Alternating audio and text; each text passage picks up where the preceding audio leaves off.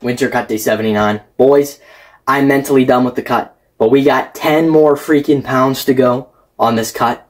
That's all we need to lose is 10 more pounds. And then we can embrace the bulk. I yearn for the bulk. Liquid freaking progress. It's going to be an absolutely insane bulk. It's going to be like Jay Cutler, okay?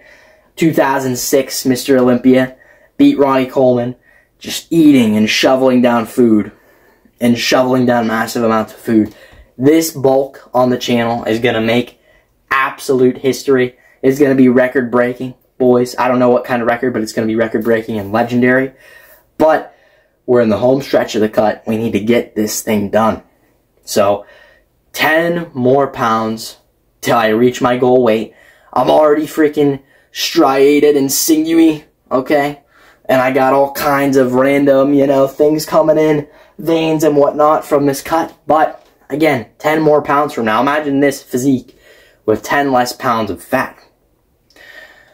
Now keep this in mind, boys. I've been getting stronger and making gains on the cut. Imagine how expedient that process would be on the bulk. Now, I'm going to leave you guys off with that. Just letting you know how I feel about the cut and the bulk. I really want to bulk so bad, but boys, the cut, to me, is just a means to an end. I don't have plans on competing. I've thought about it. I've thought about it thoroughly. And to be honest, it's just something I'm not ready for. But eventually, boys, when I do step on stage, it's going to be absolutely freaking legendary. I'm going to actually know how to pose.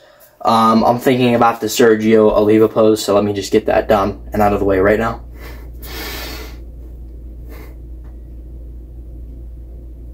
Okay, I hope that looked as cool as I thought it did.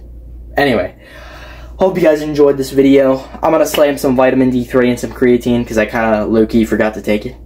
Get ready for bed.